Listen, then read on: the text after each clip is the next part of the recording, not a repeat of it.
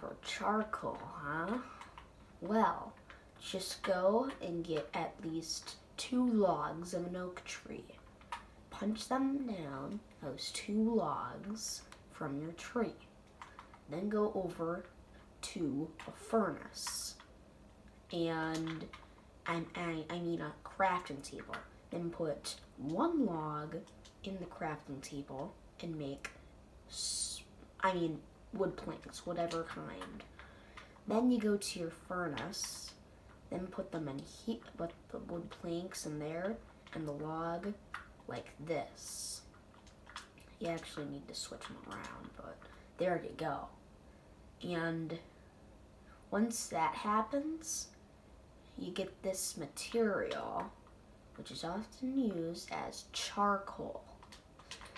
And it's pretty cool.